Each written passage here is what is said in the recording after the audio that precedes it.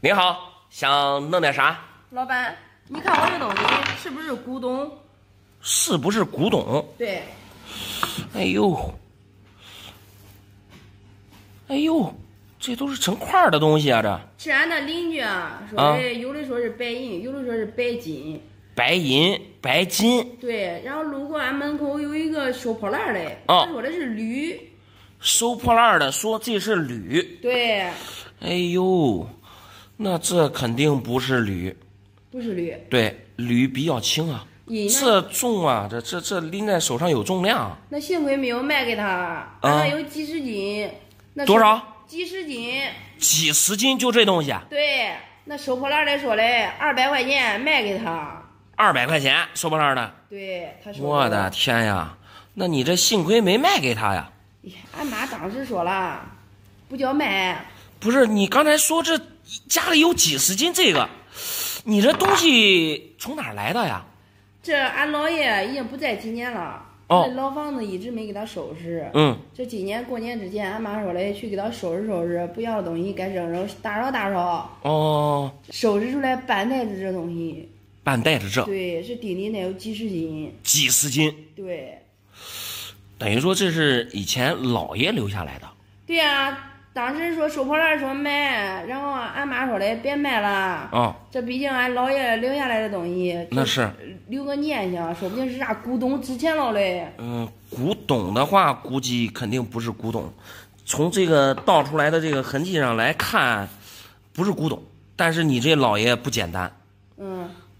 这东西虽然不是白金，但是这是银。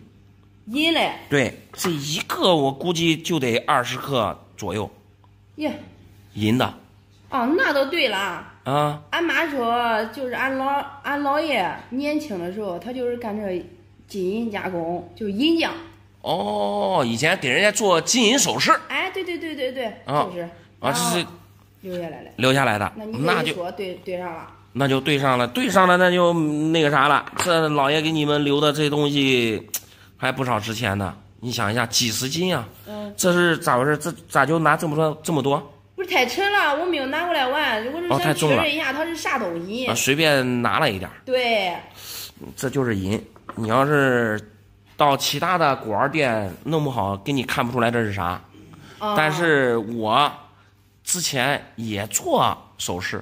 跟这个金啊银啊打交道时间不短，最起码也得10-20年，所以这东西我一看我就知道这是银，并且这银还是足银的，含银量非常高的那种，估计最起码得是99以上的。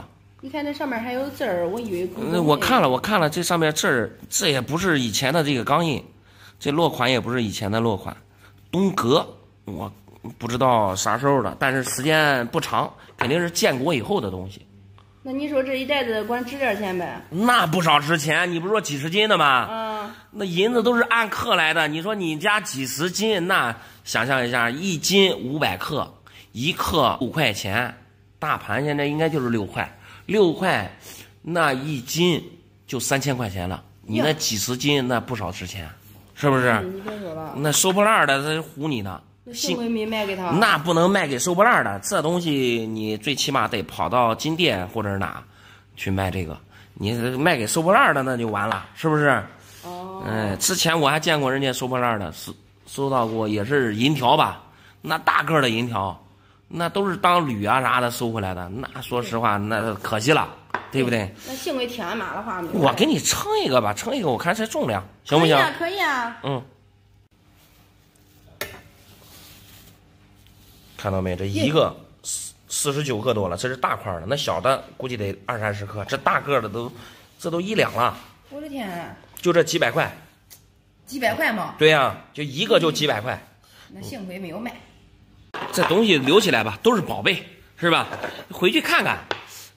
老爷子生前你看给人家做首饰，对，你不可能光做银首饰啊。看有没有老爷子放的有没有黄金。那你说的对。我回去去他那老房子了，得再去转一圈。对，好好找找。金的得比这还贵的啊。那是，黄金现在1克500了。走，老板，谢谢你啊。没事。哎，老哥。你好。来，坐店里来，到店里啊。咱是从哪儿来的呀？我是郑州过来的。郑州，那离得不远。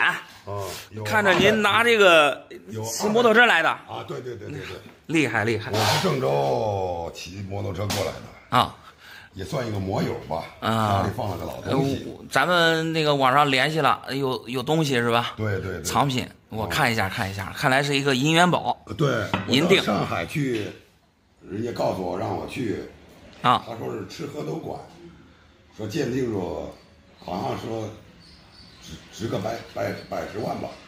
你大概就这个银锭能值100万啊！让你去上海，对，吃喝啥的都算人家的，对，路费还报销。对啊，我想了想，我感觉着怕不是真的，我没敢去。怕不是真的，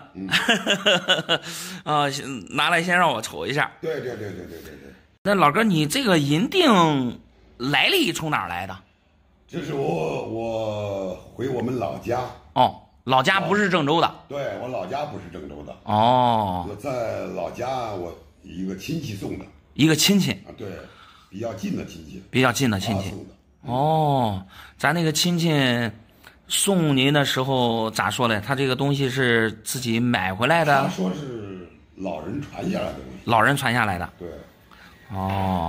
那等于说就是找上海的专家，然后人家估100万。这准备去上海，对，他这是我们在网上交流，他说你来吧，来了以后，鉴定过以后，给你评估一下，如果是真的话，那就是吃喝什么路费人家都管，那行，老哥你看啊，我没敢去，我就是想严老师看一下，行。你看您这个来历也讲了，然后这个人家专家给你估价就是100万左右，对，也说了。那我下面我说说我的看法。行。这个银锭啊，定型它就是一个10两的定型，并且上面有那个落款，什么太谷县、宣统年，这中间还有一个竹制。但是从它这个落款上的字迹上来看，首先这几个字啊特别软。特别软，如果说是老的，它那个字体会特别硬，立体感特别强，这个特别软。然后再看一下银锭的这个蜂窝，因为这个铸造工艺的原因，在以前老的银锭下面确实都有蜂窝，但是这个蜂窝看起来不够自然，跟那个老的蜂窝还不太一样。但是从这个材质上来看，因为上手拎了一下啊，一般假的如果不是银的，一般就是铅。含铅的话，它这个重量跟银也差不多，但是摸起来手感上摸着这个是银的，但是这个银锭不老，所以就人家跟你说值100万或者啥的，大概率是骗人的。你到那儿之后，有时候说的挺好。因为您到那儿之后呢，他会让你去鉴定，然后你要出鉴定费，然后去拍卖呢，他会提前收你的费用，一般什么收你的佣金，什么1%、2%的，先给你收。他们说的是8%的佣金。8%，那8%更厉害了。你100万的话，那就8万块钱。对，8万。那你这8万块钱出了之后，最后他会跟你说，你这东西流拍了。那你这钱算白交了。就这样，就反正这种套路太多了。这个反正亲戚送的，但是我看着是银的，你可以留着玩。但是你要说想卖100万，不太现实，东西确实是假的。来，这个东西您还留着，好吧？谢谢。反正从咱那个郑州来了，这会儿咱们先喝点茶，行吧？行。好，那谢谢。没事。给我看看俺未来婆婆给我这个硬币管值多少钱？我先上手瞅瞅。你赶紧给我看看吧，这叫我气死了都。这块江南甲辰真漂亮，公博 MS64加的，这么漂亮的银元，怎么还生气呢？别提了，前几天俺那有一个媒婆，然后给我介绍了一个对象，说的一家里面可有钱。然后呢，这他妈也看上我了，然后也相中了，说的可以是吧？那挺不错呀。对呀，这你看上了，你咋说你不得给个528千的大红包吗？那你们就是见对方的家长要要包红包，见面礼。哦，明白了。这说了那么长时间了，临走了啊，红包没有给一块正品。哦，给了一块银元。对呀，我说这是啥意思？俺那都没有给这里，都是给红包。那给一块银元也挺好呀。你看银元，谐音呢是姻缘，意思这么漂亮的姻缘，那就是好姻缘的意思呀，说明对你非常认可。你这认可，他光说有钱，我说俺俺家里都不懂，让那邻居看了，人家说嘞，这东西都1000多块钱一块，这是咋好嘞？我都稀罕。哦，您是觉得这个给的见面礼啊太轻了？对呀，俺那哪有给1000多见面礼的？您觉得就是应该给您多少钱的见面礼合适？那他既然说了家里很有钱，那不得给个12800的红包吗？哦，您的意思就是想要1万块钱的见面礼？对呀。那你这对银元不懂啊，美女。这块银元，刚才你邻居看的是1000多块钱是吧？对啊，他家里有银元，他说他都卖1000多一个。我跟你这样说，你那位邻居啊，对银元是一知半解。啥意思？普通的这个大头确实现在是1000多块钱一枚，明白吧？然后江南甲辰龙呢，普通的也能值个4、5千块钱。但是这一块不一样啊，这个是 MS64加的。你看这转光，车轮转光。什么叫车轮转光？就你稍微一动一下它的幅度，就来回转。这一块银元就压根儿从铸造好放到现在100多年了，没有流通过，明白吗？并且是公博评级的，给的是 MS64加，这是公博评级这个江南甲辰龙里面分数最高的段位，冠军分，懂吗？那你说这些，那我不懂这东西。不懂？我这样跟你说，普通的64加的这个江南甲辰龙，就公博的啊，一枚在3万左右。3万？对，刚才说了是普通的，我刚才大致看了一下，您这个还带板别。首先呢，就是龙这一面七的左边前边有一个点儿，这叫7前点儿，这是江南甲辰龙里面比较少见的板别，有这个板别呢会加分，等于说它的价值啊会往上升。另外还有一个非常重要的，就是你看江南省造这个造字，这个口这里上面没有封口，也是一个板别。2个板别集中到一块壁上，并且是 MS64加的冠军分，这个最起码估价4万左右。4万？对，都这小小的一块，你可别忽悠啊。这还是江南省里面价位一般的，你要是来个江南老龙或者啥的，那价格更高，明白吧？你别说，这俺未来的婆婆出手还些大方了呀。对呀，中间是有点误会，只是你对银元不了解。看来这个媒婆说的是不忽悠啊，说的她家里面可有钱。这一出手都知道。现在银元的价值你也知道了，是怎么办？准备出手还是自己收藏着？我先留住吧，我回去嘞，我再给他多要几块。到时候嘞，我想卖了，我再给他拿过来卖一块。都这一块，他万一再找我要了，都不好看，是不是？行，保存好，这东西是难能可贵的。好，谢谢你啊，老板。没事。你好，想弄点啥？老板啊，你给我看看我这几个大洋，看看管值几个钱。大洋，看明你的需要钱。 3块龙洋，2块大头，一个10年的，一个2个都是10年的，有一个还带戳。大姨，你这银元这好好的呀，看起来都是老的。是嘞，那搁我手里都放几十年了。这是我结婚时候，俺爸妈给我的压箱底钱。您结婚的时候压箱底的，压了5块。不是5块。30块嘞。30块。那剩下的都卖了。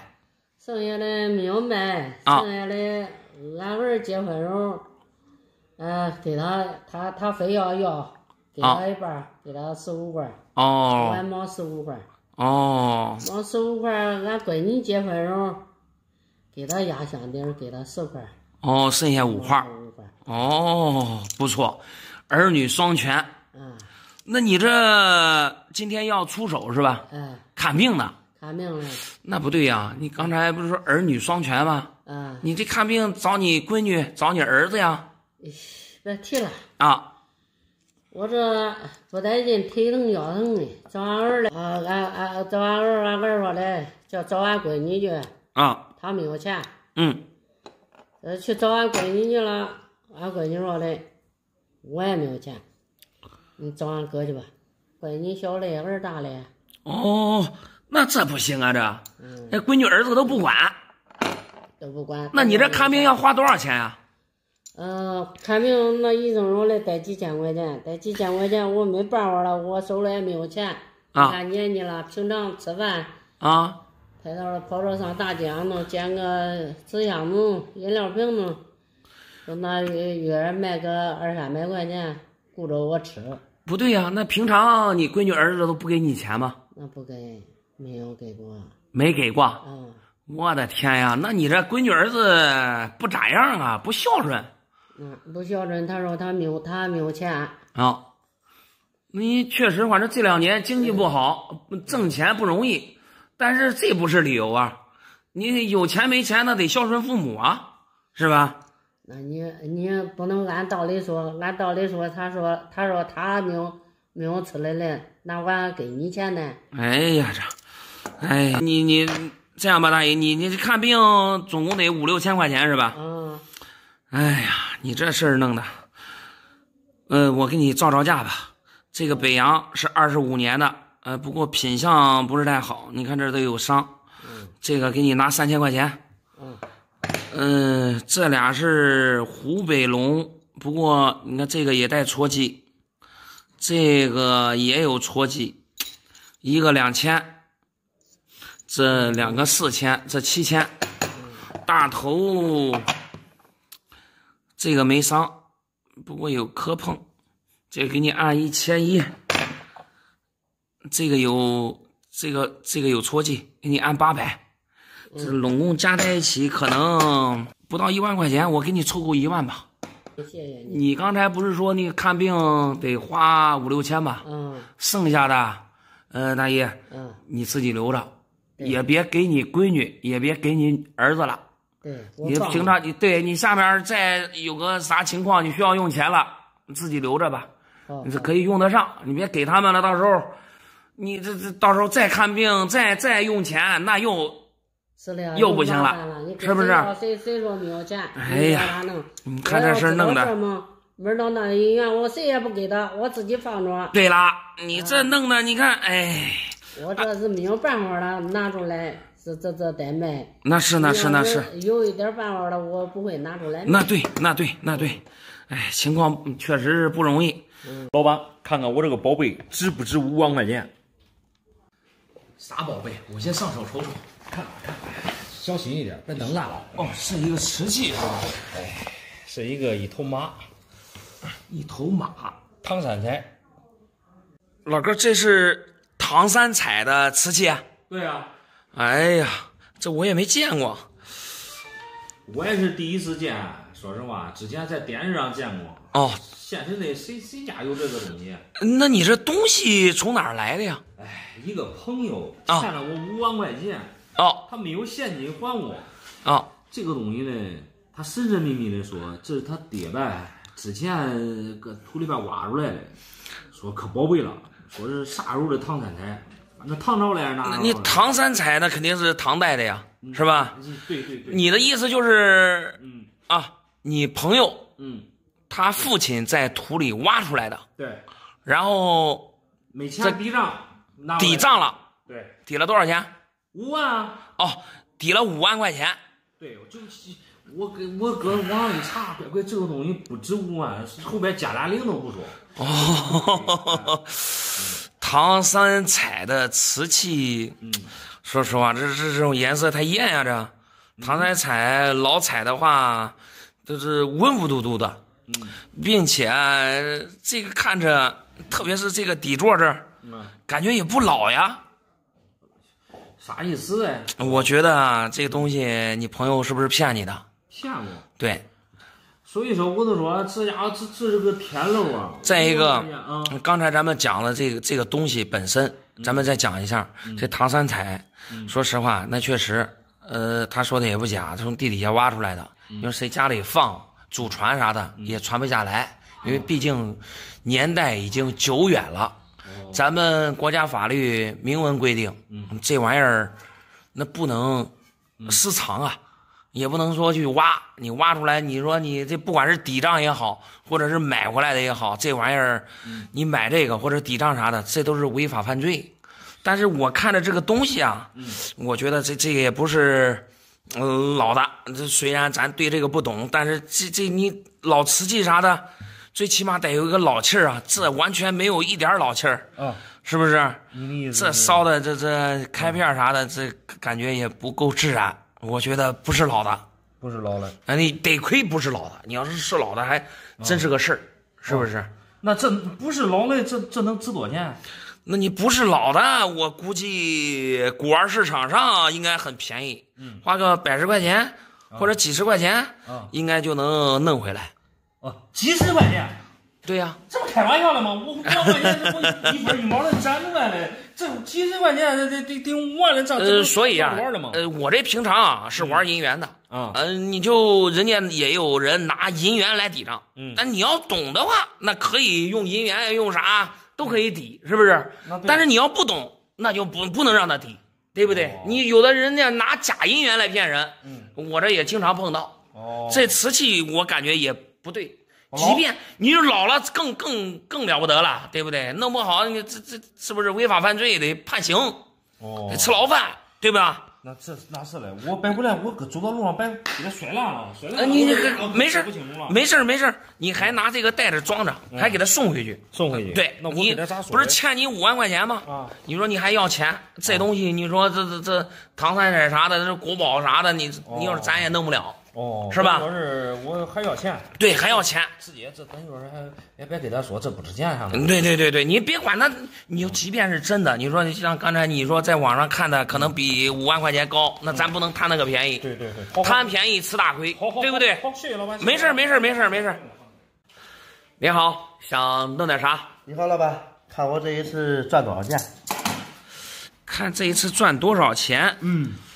这是花钱买回来的。对呀。这人啊，还得多找3人啊。这咋回事吧？这我出去逛着玩去了，碰到一个老头，他说了，他原来是地主，这都是祖上留下来的。他讲了，他之前啊，他家庭特别厉害。地主，祖上地主。对，房子都有几十间啊，地呀，1000亩2田。1000亩2田。但是由于特殊的时期啊，给他收走了。收走了之后呢，这突然这家里有病人。然后这个东西他也不知道跟他卖，反正都知道贵，也不知道跟他卖。他说小伙子，你帮忙，500块钱一个卖给你。500块钱一个卖给你了。我一听啊，我看你们视频不经常讲吗？这一个银元都得1、2千，500块钱一个，那不都得有利润吗？那你这8个，4000块钱买回来的。对。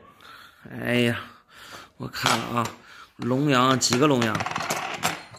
等于说4块龙阳，4块大头，是吧？好像是吧，我也不太懂。哎，这个大头还是个9年金发，闭盲了，9年发丝比较细。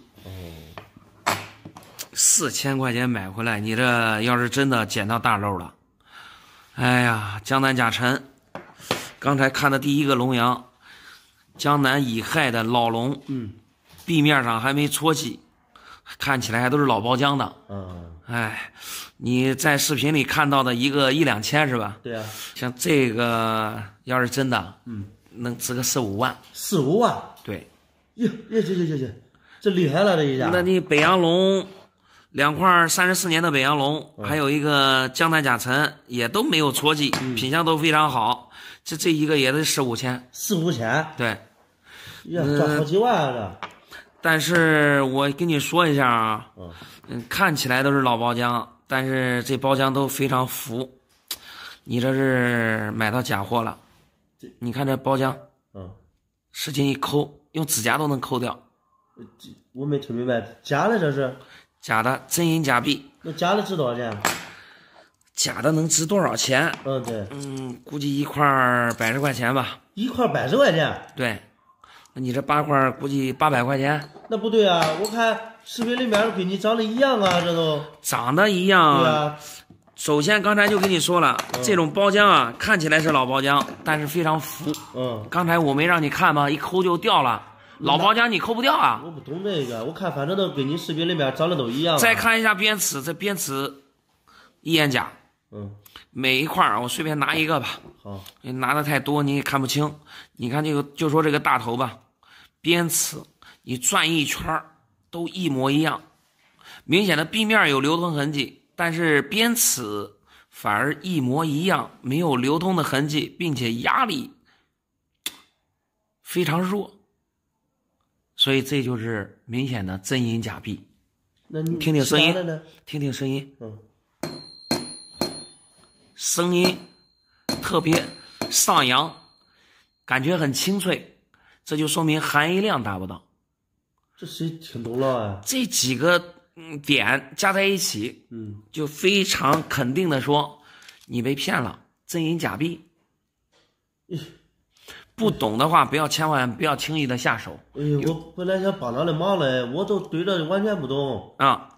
你完全不懂就不能去瞎想。你就刚才就说了，你说这一个真的一下好几万，你说人家500块钱能卖给你吗？对不对？我都知道它值1-2千块钱。现在是网络时代，你都知道看视频一个能值1-2千，那人家不会看视频能值1-2千。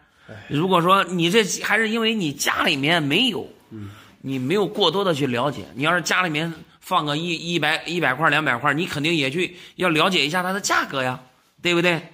那你了解完价格，那500块钱你绝对不会再卖了，是不是？这不懂，老头说的没地方卖。那咋说呀？这也算是你这想捡便宜，吃个亏。东西留着吧，拿回去慢慢玩。那玩个屁也可以研究研究。那以后再碰到这种事儿了，那不要轻易的下手，对不对？我再去找找他，看能不能找到他。那行，能找到最好，好吧？这不是骗人吗？这不是。有人说我这个金币啊值100万，也有人说我这个金币值200万，你给我看看到底值多少？一块金币能值100-200万，我先上手瞅瞅。你看仔细了。哦，还是双龙。老哥，这个金币可不简单呀。双龙寿字币呀，这是。对。哦，背面是广东省照。光绪元宝，两边还是扁弧，库平1两。这个是很出名的，但是有银元是这样的。还是国宝级的。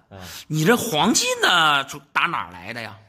我跟你说吧，这是收拾俺爷爷房间的时候啊，这是我无意中在那墙夹缝子里边还包了里3层外3层，我这找到了。等于说就收拾爷爷老房子的时候找出来的。对，这肯定是老一辈人啊，以前专门放的。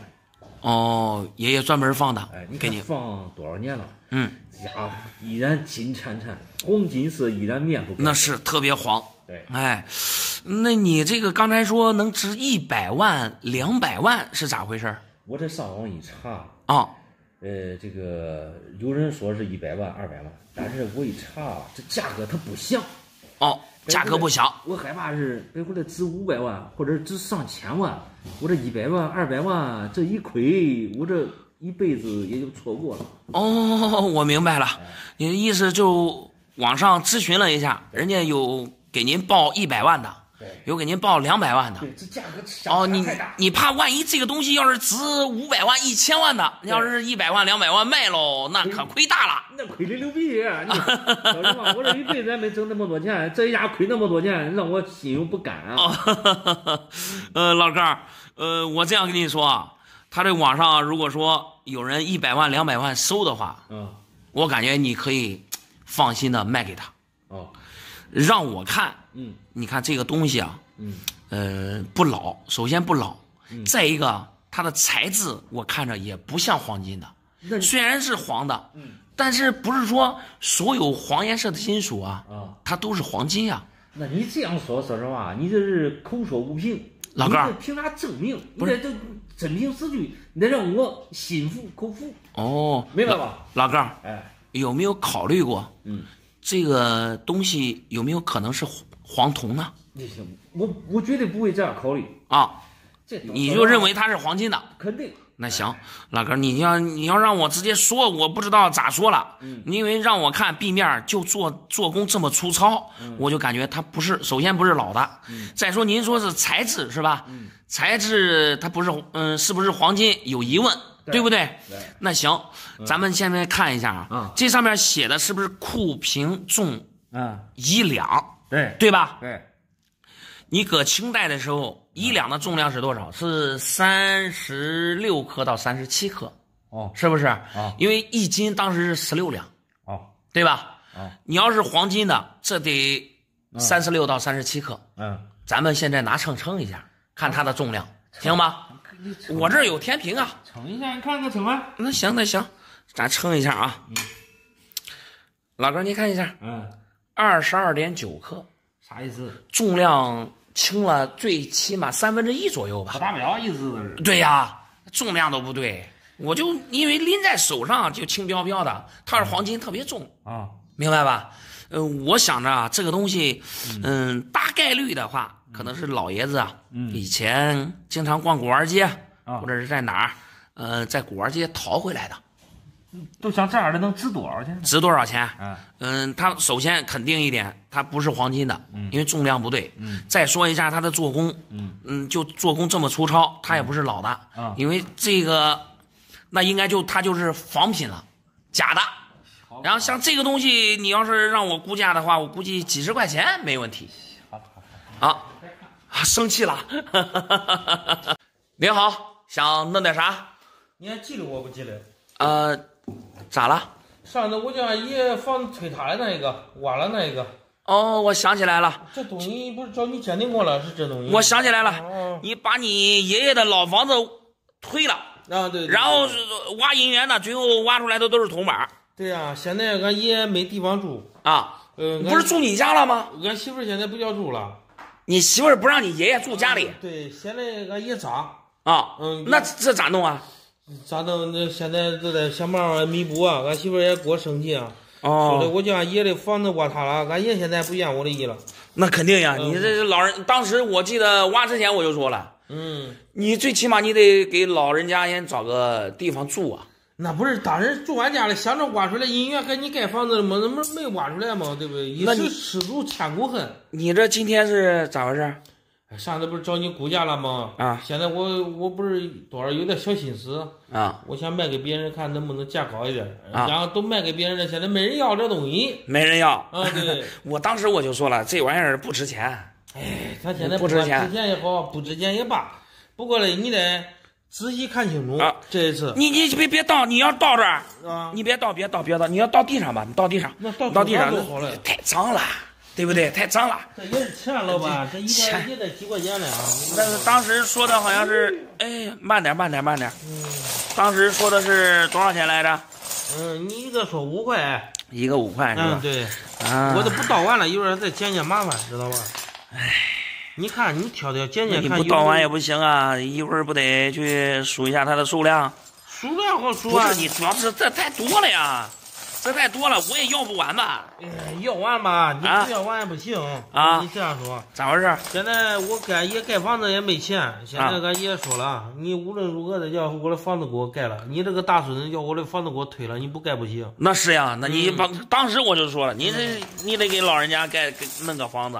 所以说现在都给他盖房子了，现在钱不够嘛，对不对？然后我就想办法叫这给你卖给你卖给我，对，这太多了呀，这你给你挑挑拣看有没有值钱的，对不对？这多了不碍事，都害怕它有值钱的。我都看了，这都是民国的双旗。别人说的有这种龙的一个我值过百万，你过百万你还来找我干嘛呀？不是我，这是铜板，这是铜板，这是晚清的铜板，这也是不值钱，也是几块钱一个。我对这上面可下功夫了，我自从你不要了之后我天天查。说有的值100万，我都挑了挑也没挑出，挑出来没？没有。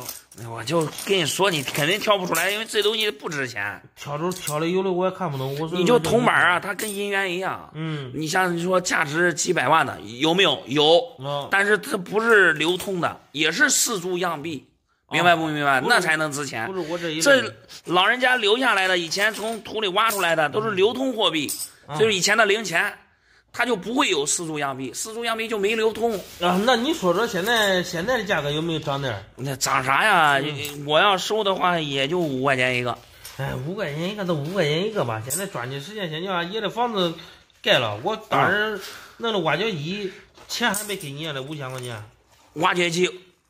对，挖爷那房子时候请的挖掘机，5000块钱。5000块钱，不是跟你说了吗？哦，我想起来了，想着做这个发财的梦了吗？前一段时间确实有这事儿。哎呀，你也是个铁人啊。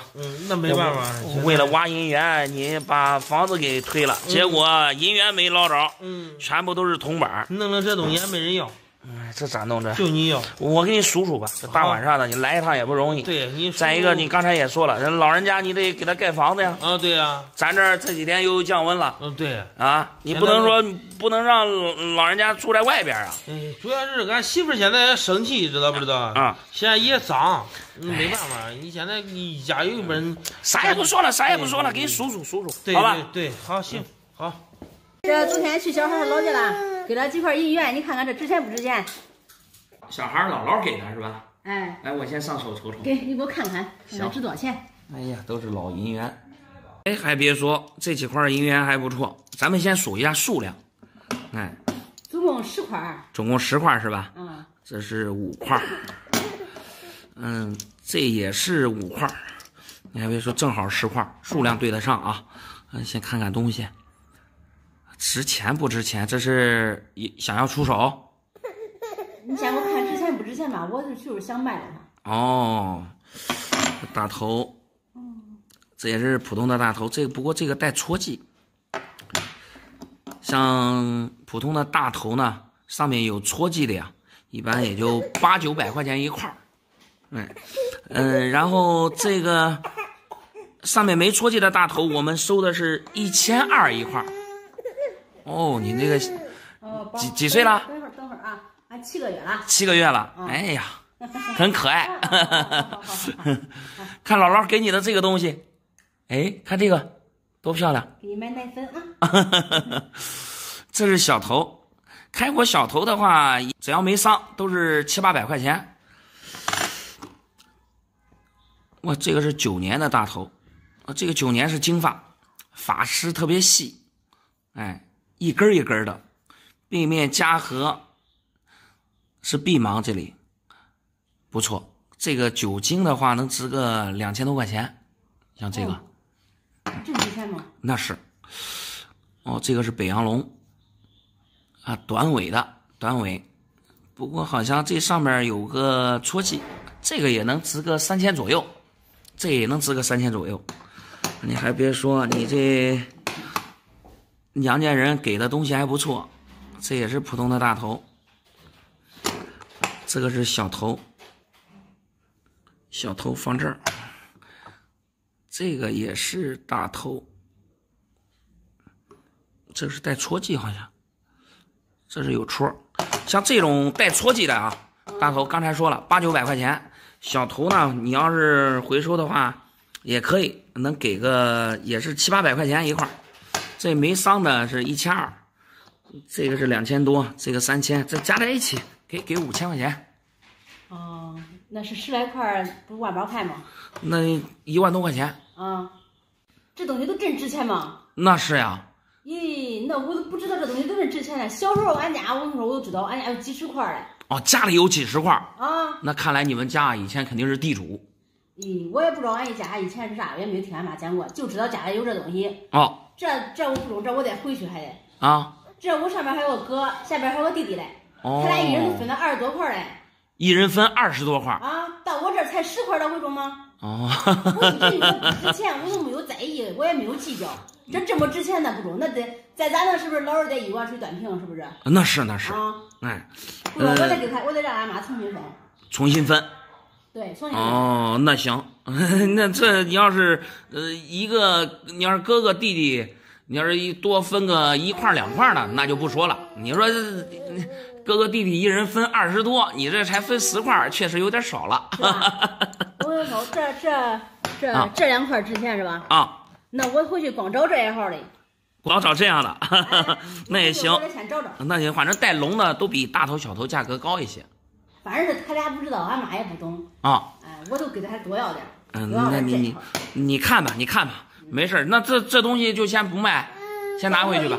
行。先都拿出去，让分公平了再说。对，那行，那这东西您还留着，来。那好，那谢谢了。没事。好，再见。100块钱买2个这，你看我买亏没有？100块钱买2样东西，对，我先上手瞅瞅。好，这是在哪儿买的呀？这是捡到漏的呀？俺邻居前段时间他扒老房子嘞，扒出来10来个嘞，然后买2个。买2个？对，一个这种银元，还有一个这个。他说这是乌龟壳。乌龟壳，你还别说，起这名字很形象。这个可不是乌龟壳啊！谁家乌龟壳是实心的还那么重？这个是银锭，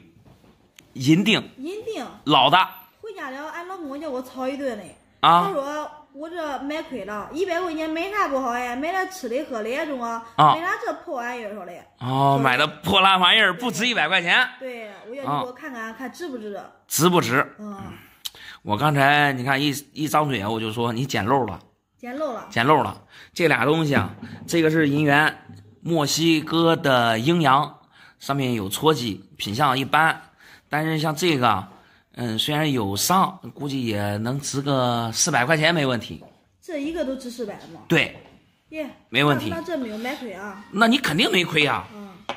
然后再说这个，重点来了，这个是这么大，应该是10两的，10两的老银锭，纯银的吗？对呀，你不要看它黑乎乎的，可能放的时间长了，上面有氧化层，都氧化了。你看这儿，这从边到这儿，这不是有白的地方吗？这已经露出来了，白亮亮的，这是银呀。是银吗？对，银锭，老银锭。然后这下面就这是验银槽，可能看着这样看就像一个乌龟壳一样，对，是吧？这样说了呀。但是这不是乌龟壳，这个像这种验银槽。就是以前钱庄人家去验一下真假，给打上的一个也算是一个戳记吧。因为像这种10两的银锭，你搁晚清搁民国那时候也算是非常大面值的了。就拿着这个银锭，你在那个时候就买个3亩地5亩地的，用不完，根本用不完，你知道吧？根本用不完。然后像这，比如说你们家有银锭了，你平常你都花的像铜板了不起，花大洋就这银元，你用不了这个，都存在钱庄里面，就像现在的银行一样。这样。你存到人家那里边的时候，因为在民国晚清那时候也有造假的，人家银行也怕收到假的东西，知道吧？所以人家就用那个工具结子，使劲一凿个洞。看看里面是不是银子，所以就造成这样。搁以前这个是说明验过真假了，没问题。但是放到现在那就不行了，反而它就不好看了，有伤了。这个银锭呢，如果没伤，这个具体上的落款我不知道，因为像这一般上面的落款字啊，都是它有时候是哪个地方做的，或者哪个工匠做的都有，但是这个可能是包浆比较厚，看不清。但是一般如果没有验银槽的话，像这个10两的银锭一般得1万多块钱呢。1万多的吗？对呀，1万多。但是现在有验银槽了，它就价格跟银元一样大打折扣，但是也怎么着也得值个大几千块钱没问题。那我这赚了不少啊。那你肯定赚不少呀。你老公说这是什么破铜烂铁破烂玩意儿啥的，那是他对这个不懂，他对这个懂了，我估计那不是人家你邻居扒房子是吧？8、10几个是吧？对，弄不好他就抓紧时间把人家剩余的都给买回来，确定没问题。今天咱道要不要出手？你要换成钱了，回去你老公肯定就不会再那样说你了。这一说之前，那我不出手了。等我混他剩下的那几个卖没有，没卖我都给他卖过来。那可以，可以，哎，你不过都是邻里邻居呢，是吧？这是人家家里挖出来的，你多少多给点是吧？你这第一块你不知道真假，你给100块钱是吧？你这下面你也知道价格了是吧？你多少多给点，对不对？好，老板你说的对。你好，想弄点啥？你好，老板，我这有一件祖传的宝贝，来历是非常大，不知道你能不能收得起？来历非常大，宫里流出来的东西。皇宫吗？那肯定啊。我能把眼看看吗？你看看，这有龙，还有凤。我的天呀，有龙，有凤，对，从皇宫里带出来的。这还用讲吗？有几个宫啊？再说老百姓家谁敢用龙啊？哦，那他这看来来历非常大呀。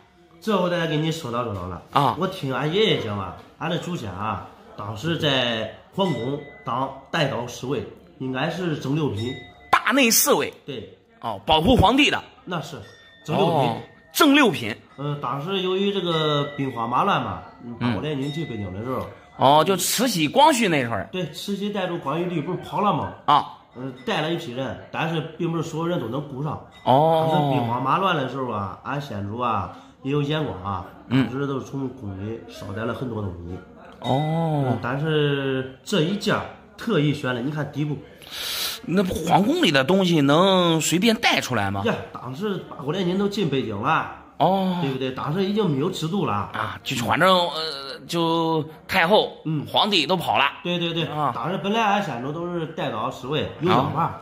明白了。然后留下来很多东西，这一个注重说了，千万不能买这个。首先有龙有凤，这个据说应该是一对儿，但是可能流传下来只有一个。但是价值也不低啊。我看了，这上面写的是乾隆年字。这都是大宝贝，但是俺初中说了，因为当时有的东西啊，有啥说啥，家道都变卖这些东西嘛，家道日渐中国，传到我这一代的时候啊，就剩我独子了，独子了之后呢，这30多人了还没结婚，收来有点可笑，实在没办法了，也没东西卖了，我要将这个卖了，成家立业，先传宗接代。明白了，祖传的宝贝，对，从皇宫里带出来的，绝对真。然后现在30多岁没结婚的，然后准备把这个卖了，买房买车，娶媳妇儿。说出来丢人，不过也没办法。那你这来历这么大，想卖多少钱？这个啊，刚刚我就说了，一代一代传下来的，我一直研究过这个东西之前啊，有香港人给我们报价，他预计给我们出的是3000万。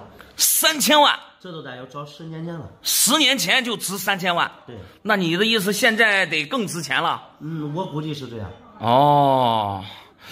那行，你看啊，来历你也讲了，想卖多少钱也说了。对，那下面你既然来到我店里了，那我也说2句。可以。说的有不对的，您见谅，好吧？好，谢谢。首先啊，像您说的是宫里的东西，咱不看落款啊，先说这个工艺。你搁清代的时候，你看有个成语叫雕龙画凤，是不是？对啊。为啥说雕龙画凤呢？那得是人手工去雕。但是我看到这件东西啊，这上面虽然有龙有凤，对，仔细看的话，这不是雕刻上去的，而是就那种浇铸而成。就比如说这是铜的吧，用铜化成水儿，然后呢找一个模具往里面一浇，变成这样的。那不是更值钱吗？那这工艺不对，工艺不对的话，那就有可能不是老的。再说一下这个其他的做工，你看这上面啊，全部都是打磨的痕迹。皇宫，它一般啊都有专门铸造这些东西的工匠，对，人家都弄得都非常精致。你看这明显的就没打磨好，从侧面的印证啊，这个东西也不是老的。另外再说一下这个落款，乾隆年字，就凭这4个字的落款，我就知道肯定也不是老的，在这电脑的字体了。你搁清代下面的落款，就得是字啊，感觉非常有力，有力度，这软绵绵的，我看着不行。您刚才说是。人家10年前给你3000万，你当时应该卖给人家。当时还没传到我手里来，还给俺爸手里来。那如果说这件东西让我看的话，在古玩街上啊，我估计啊也就几百块钱的事儿。几百块钱？对，几百块钱。哎，我跟你说啊，这个东西啊，我要放到博物馆里，门票你都不止几百块钱。那对，有可能我的眼界还不行，再找高手给你看看。我给你说一句忠告吧，不是有可能，自信一点，是摆卖你眼界不行。对。老板，你给我看看，俺对象给我下的这个彩礼值不值100万？什么样的银元能值100万？我先上手瞅瞅。好的。你说这块银元算是对象给的彩礼？是嘞。啥情况啊？这怎么下彩礼给这个银元呀？前2天俺男朋友去俺家去下礼去了。然后说嘞，他家里面有个传家宝，最低能值100万。就是这块银元。对，然后他说的意思是手里面现在没有那么多现金然后说的先把这个传家宝，然后给抵彩礼了。明白了。我看了这块银元啊，不简单，奉天省造，癸卯，库平1两，这个银元在银元界比大熊猫都珍贵。那值钱吗？可以说是国宝级的。国宝级的，那真的能像他说的值100万吗？那就他说值100万，说实话，我觉得就说的太少了，太保守了。太保守，一直值更多吗？东西如果没问题的话，就这块币，能值4、5千万。哇，这上千万吗？直接？那肯定呀，因为去年，拍卖会上出现过一枚，因为当时说的是孤品。对，孤品是对，就这一个，然后拍的是4500万。我的天！我不知道你老公从哪儿又弄来了一枚，这个东西我觉得不太对。首先你看PCGS 从它这上面的字还有它这个 PC 的标，我看着盒子没问题，并且它上面也说的非常清楚 PR70 就是70分，最高分了，银元最高分就是70分。PR 的意思就是现代工艺品。对，等于说这个应该就是现代工艺品，在 PCGS 那儿评级了，入盒了。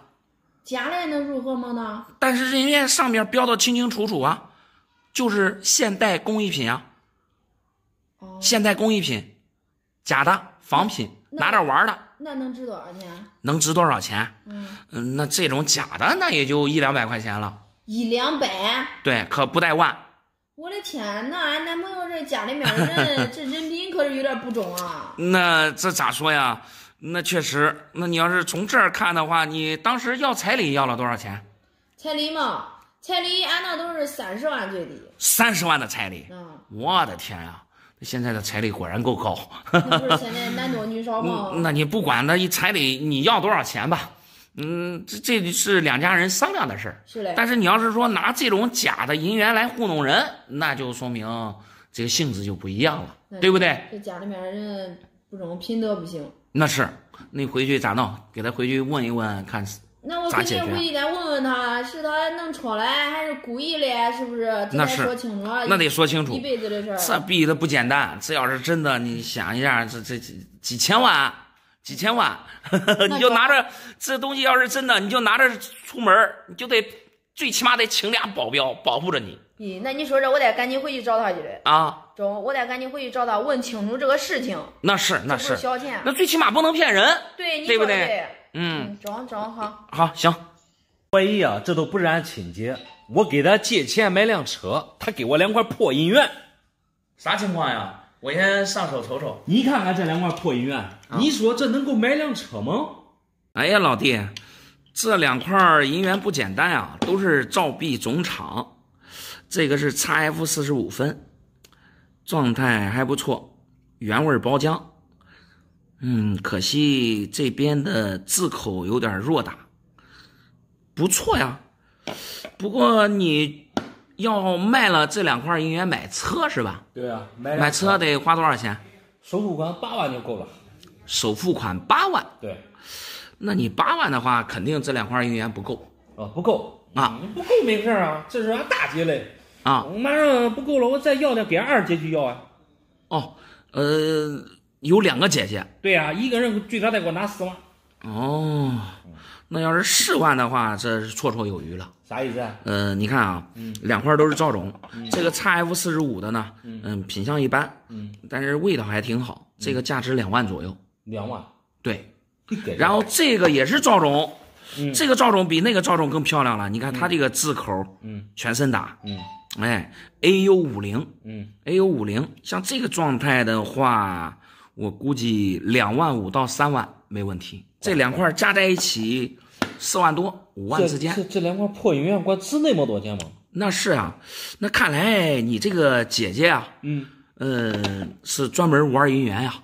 那这不是他的东西啊，这是俺姐夫哥的。哦，姐夫哥的。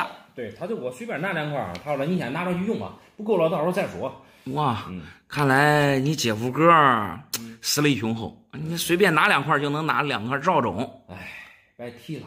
我以为这不值钱了，我想这破的银元那能值啥钱？说实话，这银元越值钱，我越生气啊！咋回事啊？咋回事？不应该是越值钱越开心吗？我跟你说，他家的钱啊，我看好了，全部都买成这银元了。天天买了一屋子，到处都是。给他要个钱，弄个啥东西呢？都是不给钱啊！非得让我骂2句，说2句，吵2句，跟他闹得不愉快，才冒冒天的给我拿来2个。你说这算啥事儿？哎，这咋说呀？毕竟是亲姐姐呢。你说你买车，虽然没给你直接拿钱，你说给2块银元，让你卖了买车也不错了呀。这不错啥不错？天天你说有钱，你都买这些东西，对不对？你给俺叫俺花花，对不对？哎呀，老弟，你这说句实话，你这是身在福中不知福啊！我觉得我要是有一个这样的姐姐啊，我说实话，我做梦都能笑醒。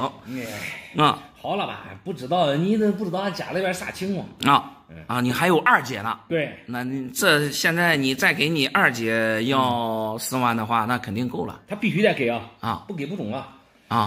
我跟你说，都我这一个弟弟，不对我好，对谁好啊？哦，别说2个姐姐就是好。对呀。这咋弄？这2块确实要出手吗？出了，赶紧给我编。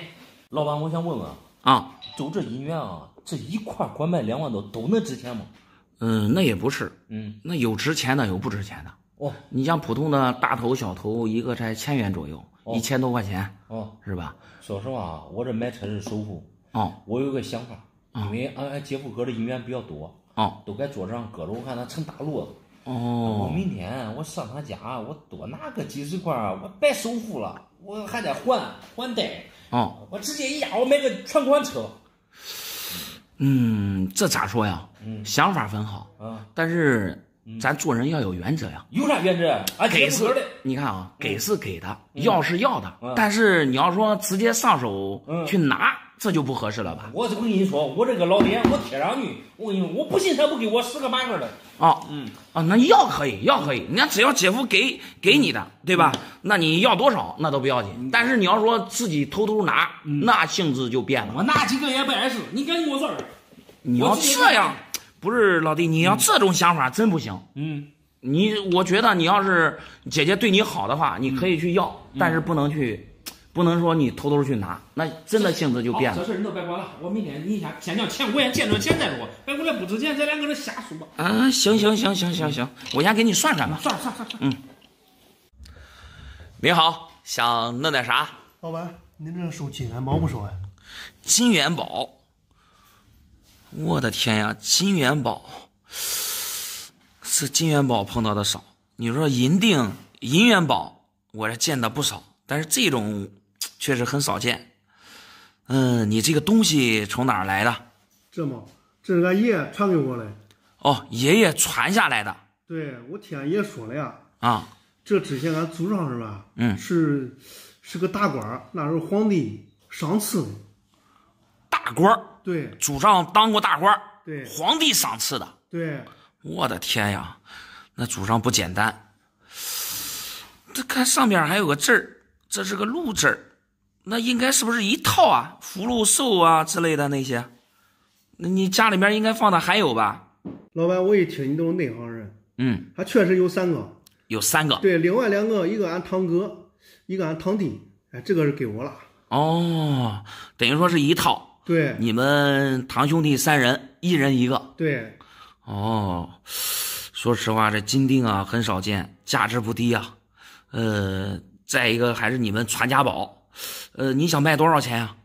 这个嘛，你不得给我一个3万5万吗？3万5万？对。那你这要的不高。真要是你们的传家宝放了这么长时间了，你说还以前是皇帝御赐的这种金元宝，那你要3万5万要的很低。你的意思是这还很值钱啊？咋说？我先看看这个落款，总感觉这个字啊不是特别饱满，没有力度。这个黄金总感觉不太对。这后面是啥？哎呀，这不行！你看这里，还有这里，这都可能是磕碰着啥了，掉色了。哦，便宜那个稍微便宜啊，没事。不是便宜贵的事儿了。那你这东西掉色，那就不是黄金的了呀。感觉重量也不对，不像黄金的声音。我感觉这个东西不对。你可得看好啊！我看好了，这我咋看也不像黄金的。我这拿过来主要是干啥吧？这给俺女朋友准备出去旅游嘞。这现在手里边差点钱，旅游你不得钱备足吗？是不是？哦，这不是没办法了。我想起来俺爷留给我的这个传家宝了。啊，你这为了给女朋友一起出去旅游就卖传家宝呢？那是你最少带个大几万准备，是不是？那不行，这个东西我要不了。我这边主要玩姻缘，虽然对黄金啊有所了解，但是我看着东西不对。我感觉你这故事讲的挺好，但是这个东西要不了。老板，这东西你要说不对，它多少得有个价吧，对吧？价高价低，你得说个价。